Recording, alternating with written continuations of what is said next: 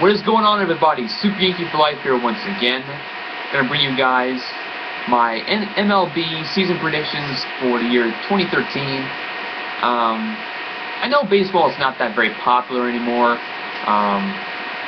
but you know it's 162 games, so it's bound to have its boring spots throughout the course of the year. But I think this time of year, along with the NFL season starting, is probably my two favorite times of the year.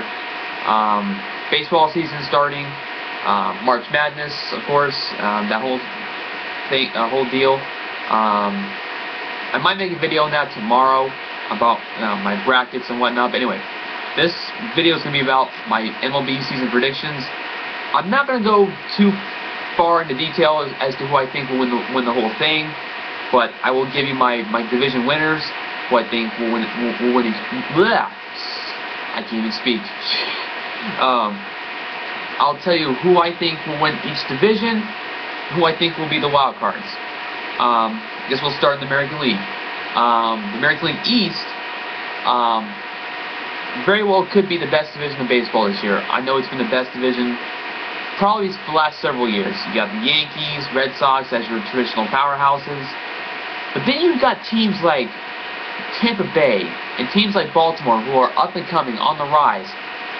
And then you got Toronto, who in free agency went out and spent a lot of money. Got some key trades, and they seem to be in a prime position to make a run at the American League East title this year and really make a push for the World Series. Of course, I'm going to try to be as impartial about this as I possibly can, because my team is the Yankees, so I'll go with them only because I like their starting pitching more. I think the Yankees starting pitching is I would say better than Boston's. Tampa Bay, they lost James Shields to free agency, which I think was a key loss because he complements that 1-2 punch of James Shields and David Price was really good for Tampa Bay. But now that he's gone, I think that's going to really hurt Tampa Bay as far as the rotation goes. I think it's going to put a lot more pressure on David Price. Baltimore is another team that I thought could contend for the division title, but they're a good team. They gave the Yankees quite a bit of handful in the division series last year. Boston, I'm not so sure about the rotation now since they've pretty much cleaned house a year ago.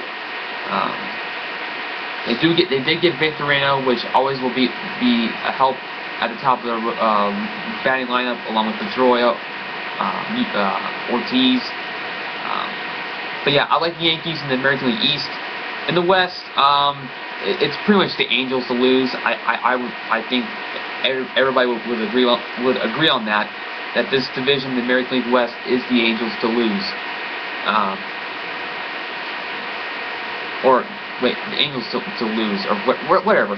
I think they'll win the division. I think they will win this division pretty easily. Now, Texas, can't count them out. Their offense can put up 8 runs a game. It's incredible. Hamilton, Cruz, Kinsler. I think they ended up losing Michael Young, I believe, which I think if they did, I believe if they did lose Michael Young, that's going to really hurt them, I think. But offensively, they should be fine.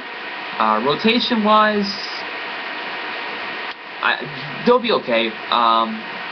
But I think the Angels are just on the rise right now. Not on the rise, but I think they are primed to take this division and just run away with it. I think they'll run away with it. Shoot, I'm sorry, I can't speak. When I get so excited, I just get tongue twisted sometimes. But I think by September, I think they will have this division almost locked up. I would think so.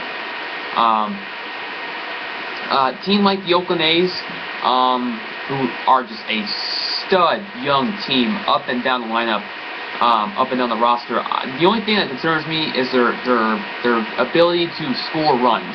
I know they have this young kid named Yoenis Cespedes, or is that, I don't know how you pronounce his name. Hopefully I pronounced it right, but he's a fine young player. He's gonna win a batting title or two next few years. But they have a nice young rotation as well, so they're gonna be prime contenders in the AL West for many years to come. But I think the Angels right now, just the way they look, they are stacked from head to toe on paper to win the AL West. But the AL Central, I think it's the Tigers' division to lose, or to win, or whatever. I don't know how the expression goes, but they get Victor Martinez back, who I think missed pretty much all of last year. I think it's going to help them with the rotation. They went out and got Torrey Hunter, nice, good veteran ball player. Also got Miguel Cabrera, first Triple Crown winner since '67, since Carl Yastrzemski.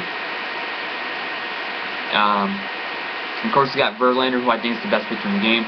So I think the Tigers are pretty much going to run away with the American League Central.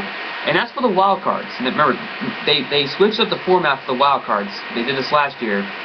There's now going to be 2 wild cards from each league, and those 2 wild cards will face each other in a 1-game playoff to see who will be the official wild card that will advance into the division series.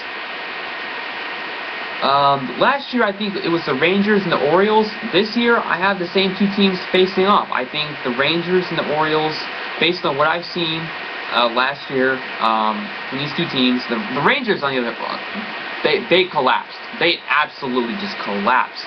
They had the AL West won. The A's just came in, just stormed ahead. They had to play the 1-game playoff against Baltimore at home, and they ended up losing that. But I think these two teams will play again for that 1-game playoff, and I expect the Rangers to beat the Orioles this time and claim that wild card spot. Okay, so for the National League, in the East, I got the Nationals winning. I think having Strasburg for a full year now, hopefully doesn't get to be a part of that whole 160-inning limit BS that was part of. I really think they could have won the whole thing last year if he was allowed to pitch. If he wasn't shut down for the rest of the year at 160 innings.